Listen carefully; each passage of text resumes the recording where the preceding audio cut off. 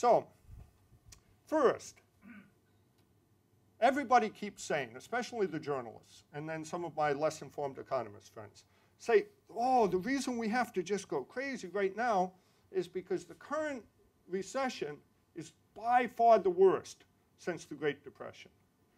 I don't think so. Let me look at two standard measures. Here's GDP. GDP, I got to use quarterly data. I don't have monthly data.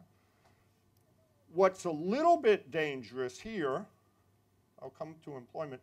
It's a little bit dangerous here is the recovery is a lot slower, maybe because of policies we've put in place. But certainly the economic downturn at the beginning was worse for the recession that started in the end of 1981. People talk especially about the labor market. Unemployment is still not got to over 11%, which it was for 2 months during the 1981, 82, 83 recession. So I don't know these people who are saying, yes, I can find indicators worse today than during this period. Yes, I can find indicators in the 1980s worse than in the current period. The two standard things that we usually talk about, certainly popular press does, is GDP and unemployment. And I'd have to say that the 1907, 2010 recession is not noticeably worse.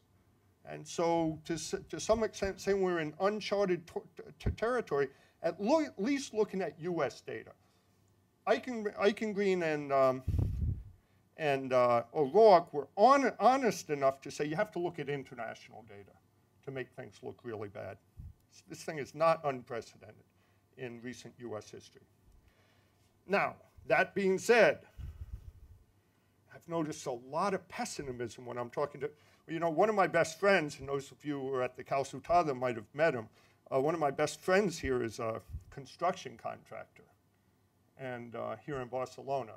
And I can imagine if you were a construction contractor, you'd be pretty pessimistic about what's going on in Spain. But the danger is the recovery seems slower, and there's still a danger of where it could turn into a double dip. Now let me think about the United States versus Spain. I just wanted to do a picture like this. These numbers I got from INE look awful smooth to me. It's the way they do the seasonals that has to be different than the United States. But here's just some quarterly data for the United States and Spain. And from this perspective, this is not the perspective of my friend Ernest, the construction contractor. It's not what I read in the Vanguardia. Spain doesn't look that bad, huh? Sure, the economic downturn is steeper, but Spain had more to fall. Spain had been in the midst of an economic boom before the current problem, which the United States had not. Looked at over the last 5 years, Spanish growth experience doesn't look that bad. The Germans and so forth, they're going to start coming back here and try to build summer houses and stuff. Where else are they going to go?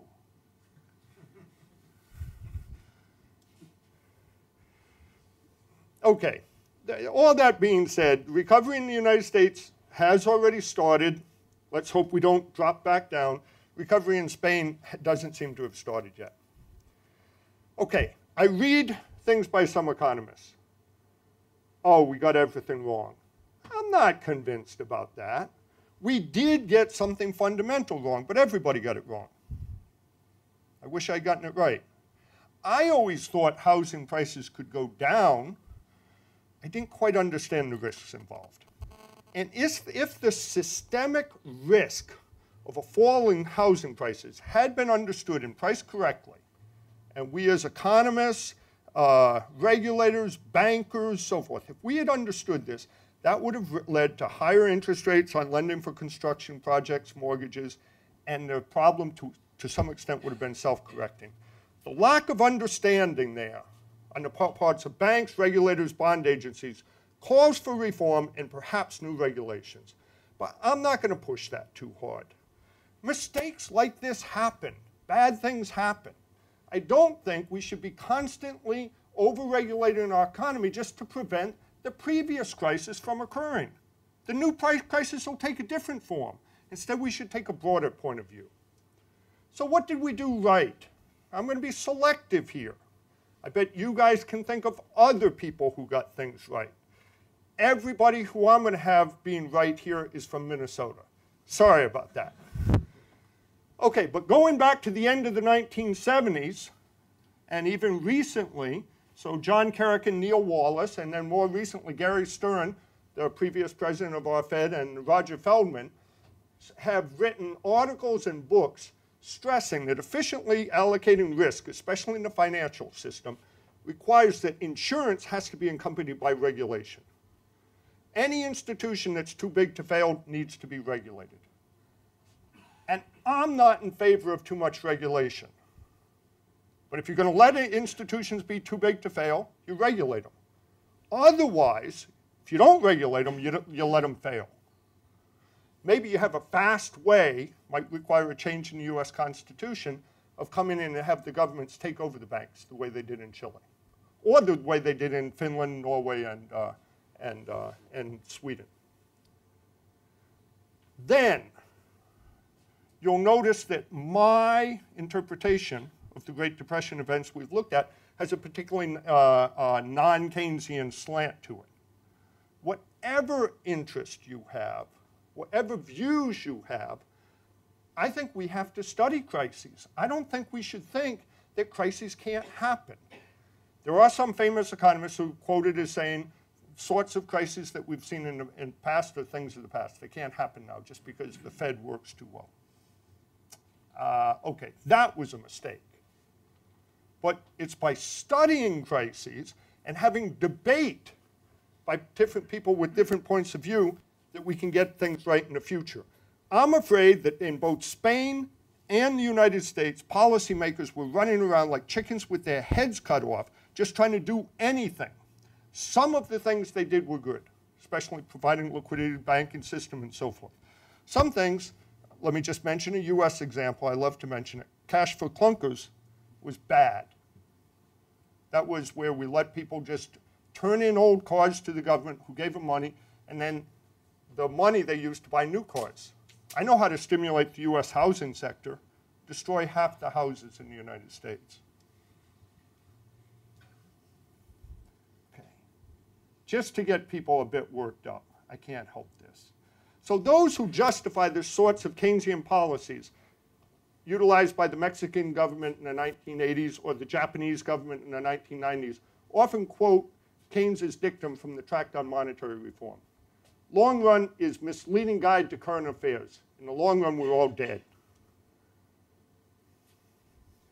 I think if we don't consider the consequences of policy for productivity, in the long run, we could all be in a Great Depression. Thank you.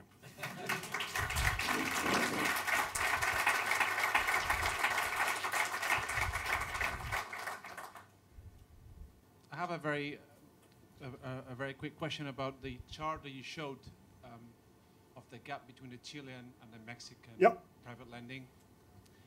I once had the chance to ask a Mexican banker why Mexican banks did not lend, and the answer was because Mexicans don't pay the money back.